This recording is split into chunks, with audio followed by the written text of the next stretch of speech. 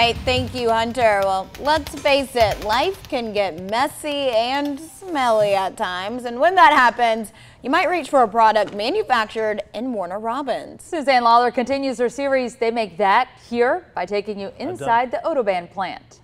I dumped everything in the bathtub, got a boat paddle, kept stirring it up.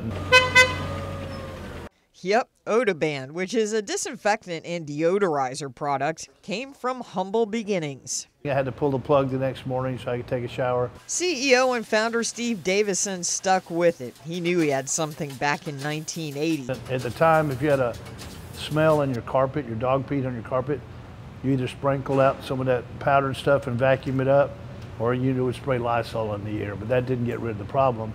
So I knew I had something, and it took me 2 years calling on Walmart. Walmart came on board, and so did other big box stores like Home Depot.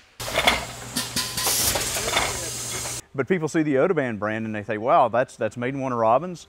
Your company headquarters must be here. And it's like, no, our manufacturing facility is here. We put it in the bottle right here, and it goes all over the U.S. and Canada and Mexico. And so if you see a bottle of OdoBan, it came from this facility. David Sexton is a chemist, and he showed us around. First off, the scents sit in giant plastic bins waiting to go into the mixers. So our most popular scent is always our original eucalyptus. I think probably because it's usable against the most different types of malodors.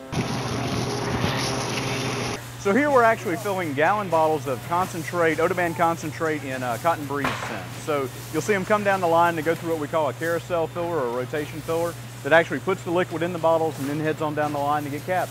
About 100 people work at the plant right off Booth Road in Warner Robins.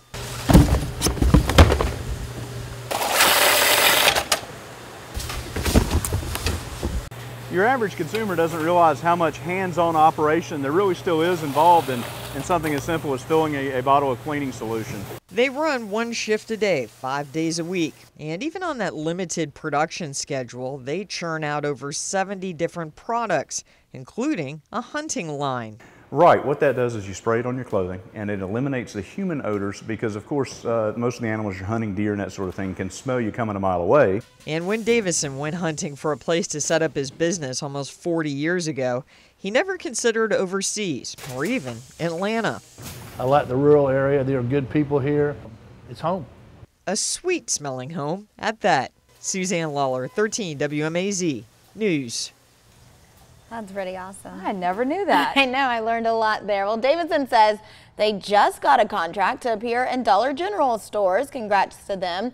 And here's also an interesting fact. The guys host a Facebook group called the Odo Bandits. And they also have an Instagram live show and a podcast called The Odo Show. They are busy. Talk about it there. Yeah, the busy group. All right, we're back in just a minute with the final check.